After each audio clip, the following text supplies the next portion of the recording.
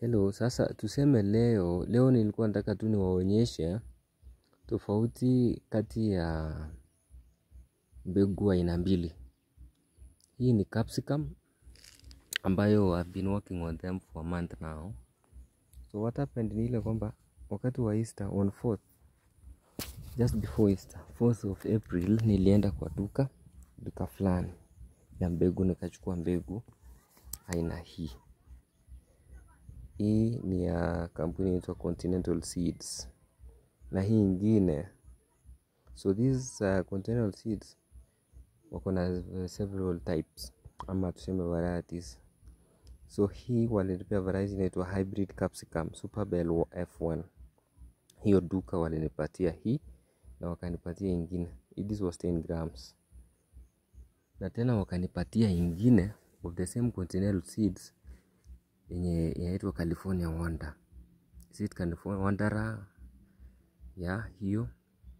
Na sasa vile walipatia hiyo, nikaona sasa kwamba because these continental seeds is my first time na napanda mbegu yao, nikaamua kupiga experiment. So vile nilifika nyumbani nikatengeneza 2 nursery beds. I had already made 2 nursery beds, okay, earlier on, because I wanted to grow 50 grams of California Wonder. Ingine yenye nilikuwa najuanga ya kampuni nyingine tofauti, but when I went to the shop, the only seeds they had were from these continental seeds.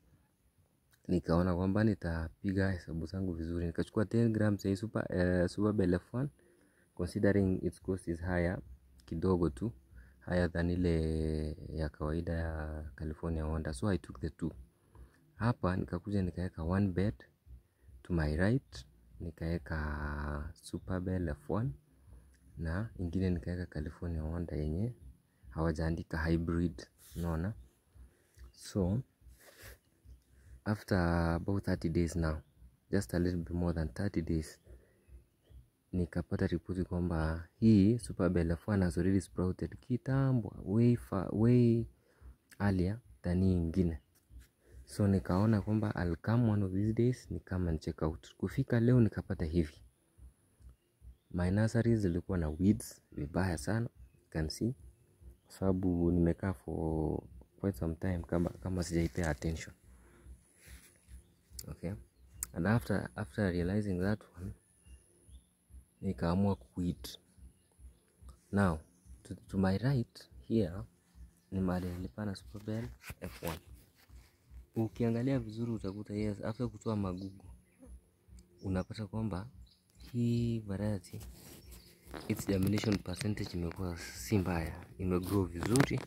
You can clearly see a line, yeah, the capsicum crop that we are looking for, this one here, this here, unaona vizuri sana, imemea tu vizuri sana.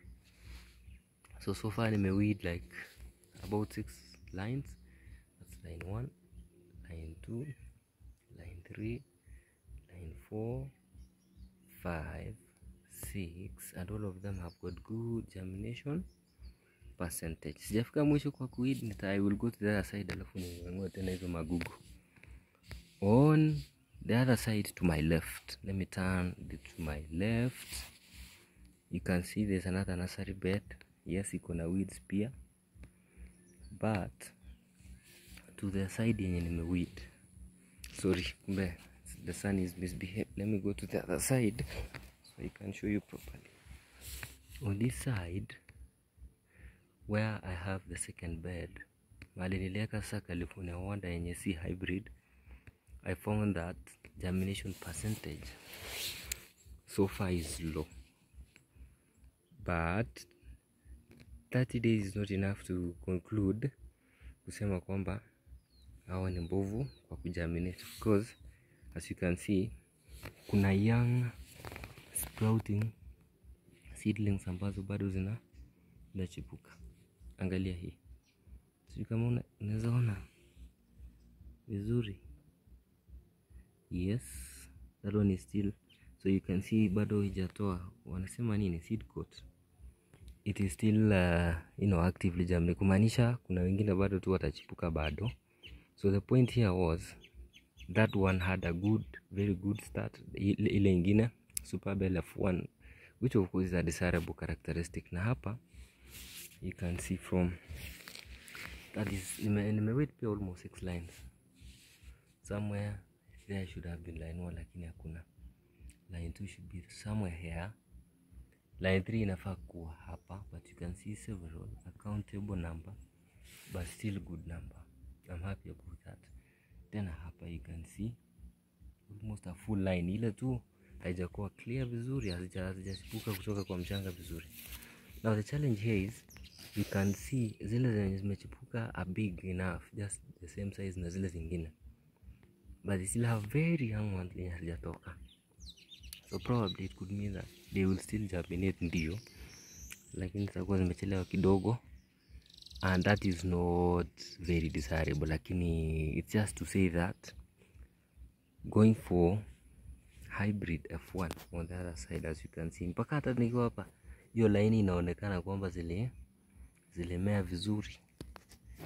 It means it's still good to go for hii hybrid ingine, hii hybrid ambayo inaitwa Super Bell F1, as compared to kuendea just a normal one, because unaona imemea vizuri, and in the next 1 month I'll be able to transfer them to my main field. Tukifika pale sasa, I'll still go on with my experiment. On this one, on this Super Bell, I only have 10 grams. I had 10 grams only, which I believe might give me about 1,000 plants. It doesn't look so, but najua tu at the end of the day I'll find them. Alafu hiyo ingine was 25 grams. I expect it to give me just a little bit more than 2,000 plants. So in total I'll have probably 3,000 capsicum plants. Kutoka hapo kwa shamba huko main field nitakuwa naangalia, nitapiga hesabu sana, nifuate each variety, each type. Kama hii ya Super Bell F1 will outdo the California wonder, which have been growing for so many years. Yes, so comparison kama hiyo itafanyika vizuri ndio nijue. Pia nitakuwa naangalia its growth characteristics, nione venye ina perform tu under the same weather in the same field. Kwa sababu nitapanda tu nikijua hapa hii section ni F1, hii section ni just the usual capsicum that I usually grow.